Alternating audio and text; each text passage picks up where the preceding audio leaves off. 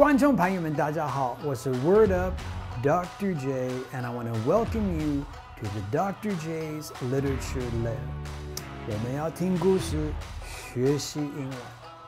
Now, like you know, we've been learning about part 1 and part 2 of the tragic, sad tale of Medusa. Let's now go on to part 3. Poseidon attempted to seduce Medusa, but he failed. Angry and frustrated, Poseidon chased Medusa to Athena's temple and raped her right there on the altar of the temple. Since Poseidon had raped Medusa, this automatically made her his wife. Because at the time, women were, in my opinion, treated as objects by men.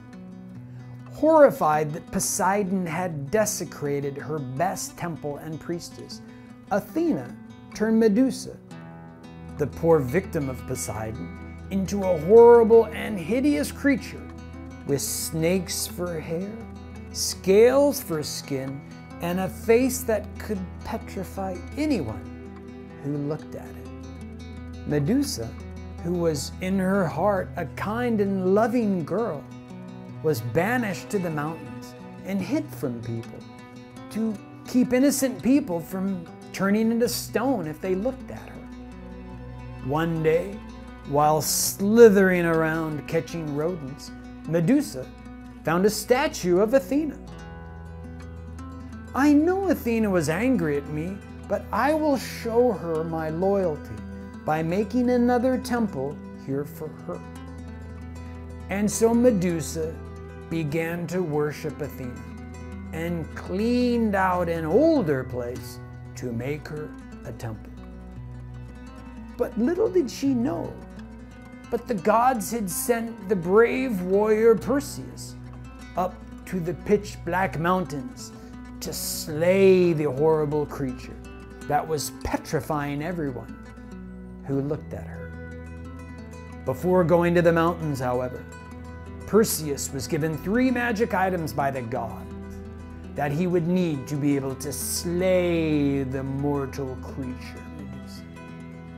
Many stories have different ideas about who gave Perseus which gift, but many people say that Perseus was given wings that made him invisible by Hermes, the messenger of the gods, a magical sword that could bend when used to strike opponents from another god, and even the cape of Hades that helped make him invisible.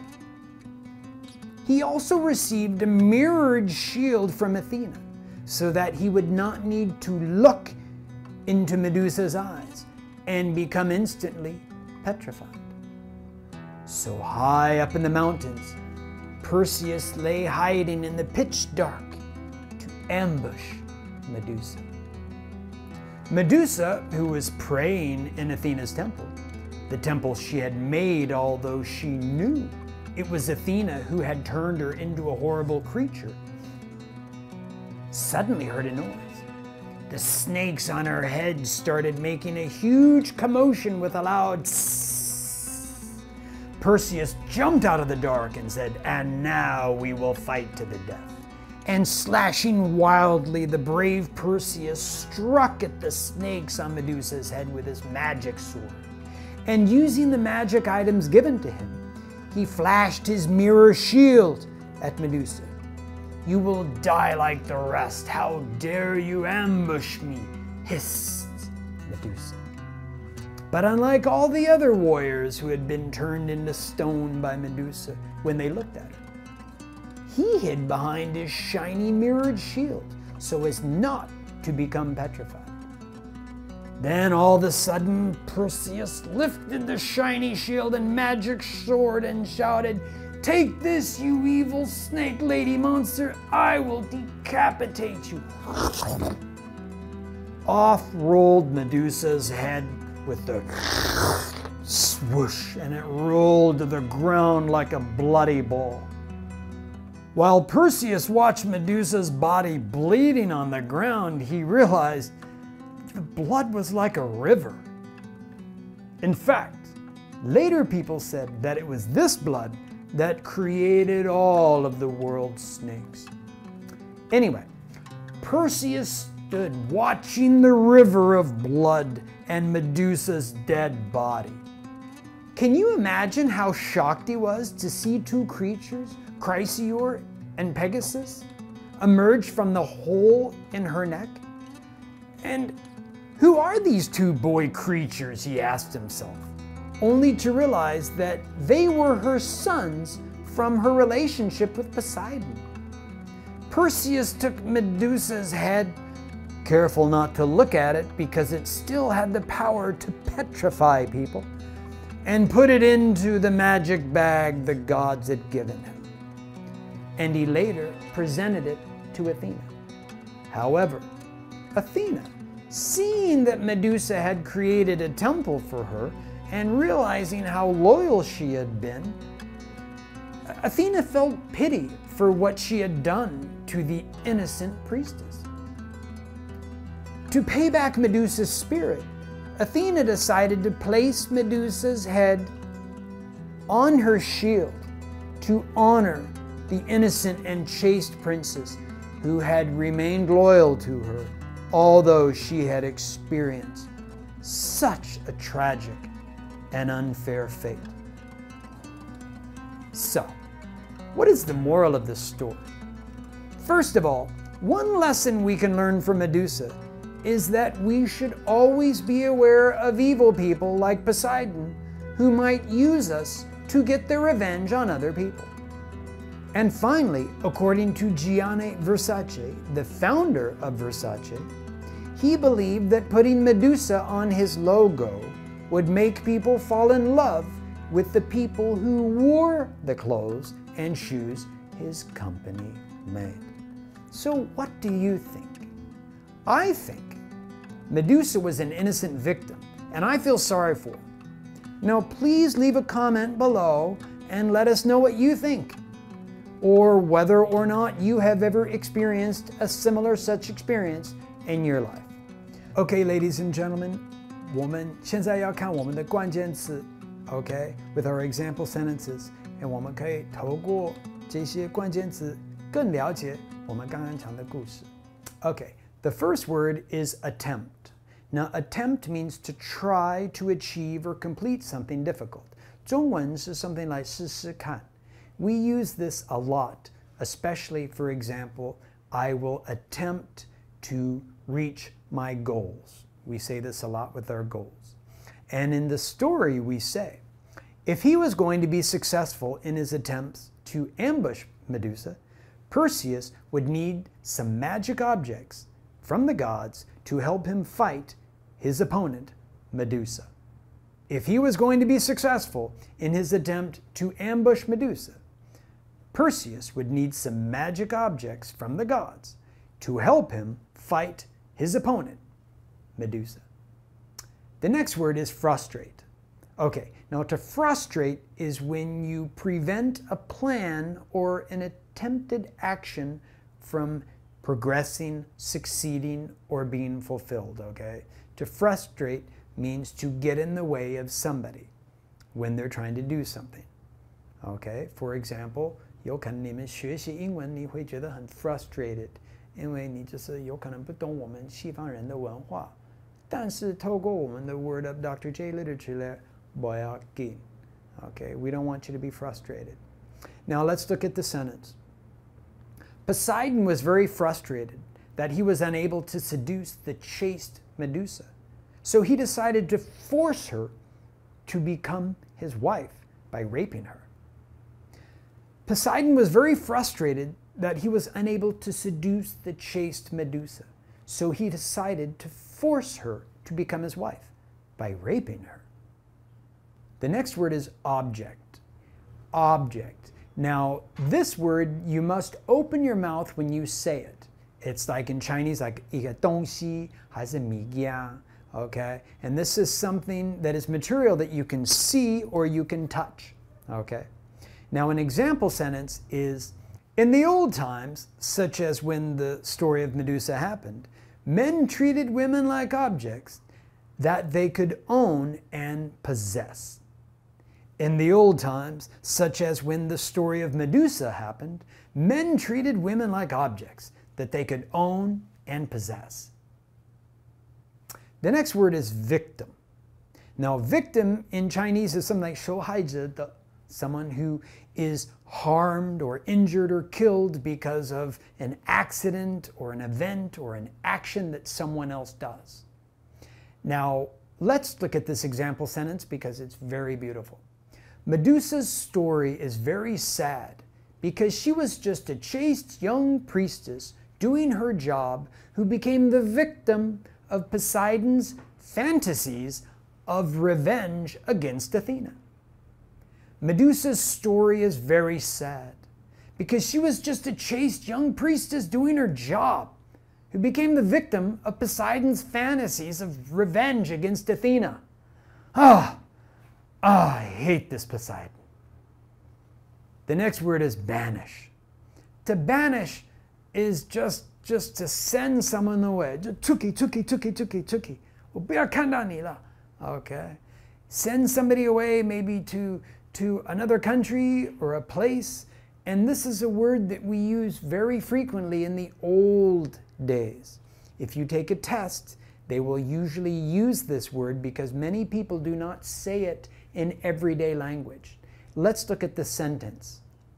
Athena was so angry that Medusa had hurt her reputation that she turned her into a phenomenally ugly creature and banished her to the mountains above Greece. Athena was so angry that Medusa had hurt her reputation that she turned her into a phenomenally ugly creature and banished her to the mountains above Greece. The next word is rodent. Rodent.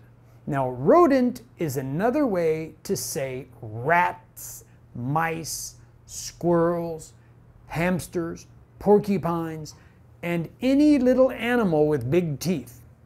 Okay, 老鼠。那我先跟你们分享一件事，40%的我们世界上的动物都是 rodents. Okay, so let's look at this sentence. Poor Medusa was banished to the mountains by Athena to live in the pitch darkness and eat rodents and small snakes to survive. Poor Medusa was banished to the mountains by Athena to live in the pitch darkness and eat rodents and small snakes to survive. Opponent. Chinese, we would say 你的对手. We say this very frequently whenever we play a basketball game or a football game or any sport, and that is someone who competes with or opposes another in a contest, game, or even an argument. Let's look at the example sentence. Because the gods had given him the magic weapons, Perseus was able to defeat his dangerous opponent that had snakes for hair and who could petrify anyone who even looked at her. Because the gods had given him the magic weapons, Perseus was able to defeat his dangerous opponent that had snakes for hair and who could petrify anyone who even looked at her. The next word we say very commonly, especially in politics, to decapitate. D means away, cap is another way to say your head. So to decapitate someone means to cut off their head. Let's look at the example sentence. Using his magic sword and the magic shield that had been given to him by the gods, Perseus was able to decapitate the horrible opponent that he had successfully ambushed. Using his magic sword and the mirror shield that had been given to him by the gods, Perseus was able to decapitate the horrible opponent that he had successfully ambushed. The next word is pity. We say this all the time. In Chinese, we'd say, 哦，你好可怜啊，好可惜啊，很可惜啊，你好可怜啊. And we say this a lot too. And the definition is the feeling of sorrow or compassion caused by the suffering or the misfortune of other people. For example, if you have a friend who just broke up with his or her girlfriend or boyfriend or whoever, you'd say, "Oh, it's such a pity. I pity you. You must feel so lonely." Now, let's look at the sentence. Later, Athena began to feel great pity for Medusa because she realized that Medusa had remained loyal to her. So she put Medusa's head on her shield to honor her.